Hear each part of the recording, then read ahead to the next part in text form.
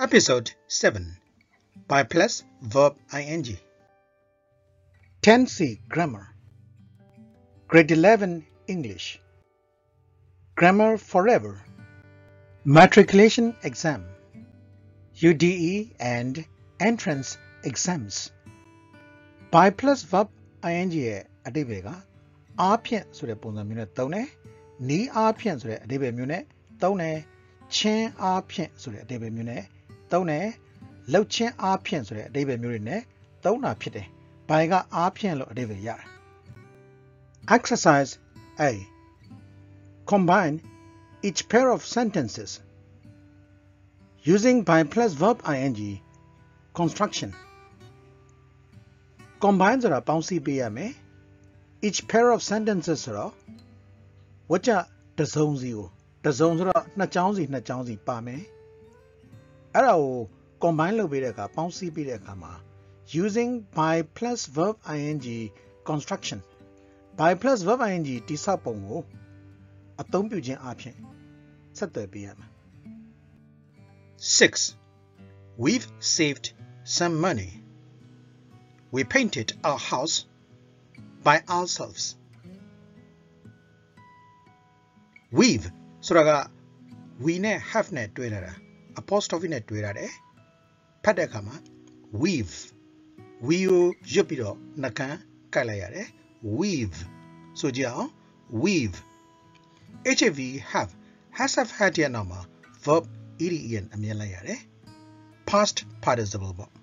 saved ed နဲ့ဆုံးတယ် saved ရဲ့အဓိပ္ပာယ်ကချွေတာတာတို့စုဆောင်းတာတို့ချွေတာသည်စုဆောင်းသည်ကယ်ဆယ်သည်သိမ်းဆည်းသည်ကွန်ပျူတာတို့ဖုန်းတို့မှာတစ်ခုခုကို saved လုပ်လိုက်တယ်သိမ်းလိုက်တယ်ဆိုတဲ့အဓိပ္ပာယ်မျိုးနဲ့သုံးတယ်တရားရောက်ကိုသွားပြီးတော့ကယ်ဆယ်တာကိုလည်း save နဲ့သုံးလို့ရတယ်အဲ့တော့ဒီနေရာမှာပတ်စံကိုချွေတာတာစုဆောင်းတာပေါ့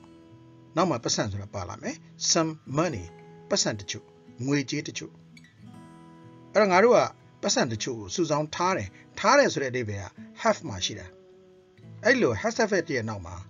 past participle တနည်းအားဖြင့် verb 3တနည်းအားဖြင့် verb ed လိုက်လို့ရှင်အဲ့ဒီ has have ဆိုတဲ့ auxiliary verb အကူကရိယာပြီးဖူးတယ်ထားတယ်ဆိုတဲ့အဓိပ္ပာယ်နဲ့ဘာသာပြန်ပေးရတယ်ဒီမှာစုဆောင်းထားတယ်ပေါ့ငါတို့ကပတ်စံတချို့ကိုစုဆောင်းထားတယ် we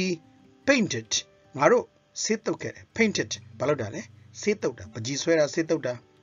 ဒီနေရာမှာနောက်မှာပါလာတာ our house ငါတို့ရဲ့အိမ်ကိုဆိုတော့ဆေးတုပ်တာပေါ့ by ourselves ငါတို့ဟာငါတို့လို့အဓိပ္ပာယ်ရတယ်ငါတို့ရဲ့အိမ်ကိုငါတို့ဆေးတုပ်ခဲ့တယ်ဆိုတဲ့အဓိပ္ပာယ်ထွက်လာတယ်ဒါကြောင့်တကြောင်လုံးရဲ့အဓိပ္ပာယ်တော်တော်မျိုးဖတ်ပြပါအောင်ငါတို့ပတ်စံတချို့ကိုစုထားတယ်ငါတို့ရဲ့အိမ်ကိုငါတို့ဆေးတုပ်ခဲ့တယ်အဓိပ္ပာယ်သိသွားပြီဆိုတော့တော်တော်မျိုး by plus verb ing ကိုရှေ့ဝတ်ကြမှာပြောင်းရမှာလား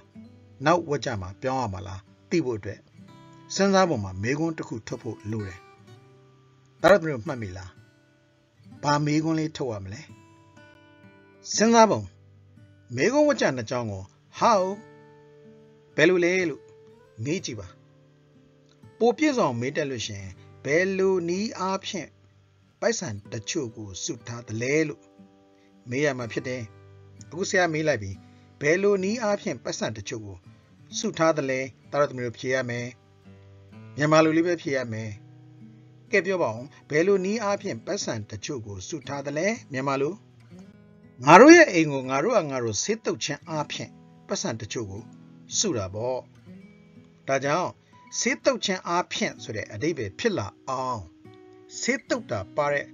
ဝတ်ကြကို by plus verb ing ပြောင်းပေးရမှာဖြစ်တယ်ကဲဒီတော့ဆေးတုပ်တာပါတယ်ဆိုတဲ့ဝတ်ကြကဘယ်ဝတ်ကြလဲတော်တော်မျိုး English လို့ဖတ်ပြပါ We painted our house by ourselves ဆိုတဲ့ဝတ်ကြကို by plus verb ing ပြောင်းပေးရမှာဖြစ်ပါတယ်ဆိုရင်မှန်တယ်အဲ့ဒါရှေ့ဝတ်ကြလားနောက်ဝတ်ကြလားနောက်ဝတ်ကြဒါဆိုနောက်ဝတ်ကြ by plus verb ing ပြောင်းပေးရမယ်ဆိုတော့မပြောင်းမလဲပဲနဲ့ထားရမယ်ဝတ်ကြတစ်ခုရှိတယ်အဲ့ဒီဝတ်ကြကို English လို့တော်တော်မျိုးရွတ်ပေးပါ We've saved some money ဆိုရင်မှန်ပါတယ်အဲ့ဒီမပြောင်းမလဲပဲထားရမယ် we've saved some money ဆိုတဲ့ဝါကျကိုပြန်ကူးပါအဲ့တော့သားတို့မျိုးပြန်ကူးလိုက်ရအောင်လို့အဲ့ဒီဝါကျကိုနောက်တစ်ခေါက်လောက်ပြန်ဆိုပေးပါ we've saved some money ရလာပြီ full stop မချသေးဘူးနော်နောက်မှာ by plus verb ကြီးဆက်ရအောင်မယ်အဲ့တော့ by plus verb ကြီးဆက်ရမယ်ဒုတိယဝါကျမှာဘာအဆင့်တွေလောက်ရမလဲသားတို့မျိုးရွတ်ပေးပါအောင်ကြံဝါကျမှာ subject ကိုဖြုတ် verb ကိုထုတ်ပေါ်တဲ့ verb ကို by plus verb ing ဖြစ်အောင်လုပ်နောက်တစ်ခါလောက်ရွတ်ပေးပါအောင်ကြံဝါကျမှာ subject ကိုဖြုတ် verb ကိုထုတ်ပေါ်တဲ့ verb ကို by plus verb ing ဖြစ်အောင်လုပ်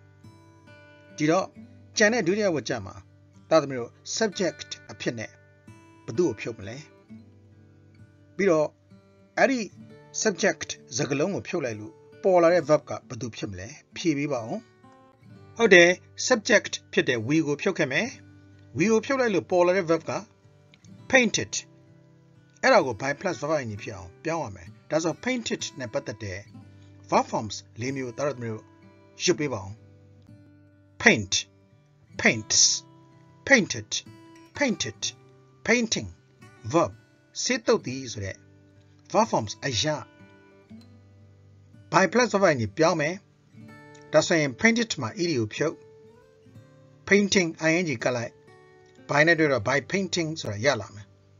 ဒါကြောင့် we've saved some money နောက်မှာဆက်ရေးမဲ့စကားစုကဘာကိုဘာပြောင်းပြီးရေးလိုက်မှာလဲပြောပါဦးဟုတ်တယ် painted ကို by painting ဆိုပြီးတော့ပြောင်းပြီးရေးလိုက်မှာဖြစ်တယ်ကျန်တဲ့အပိုင်းလေးကလွယ်သွားပြီလေ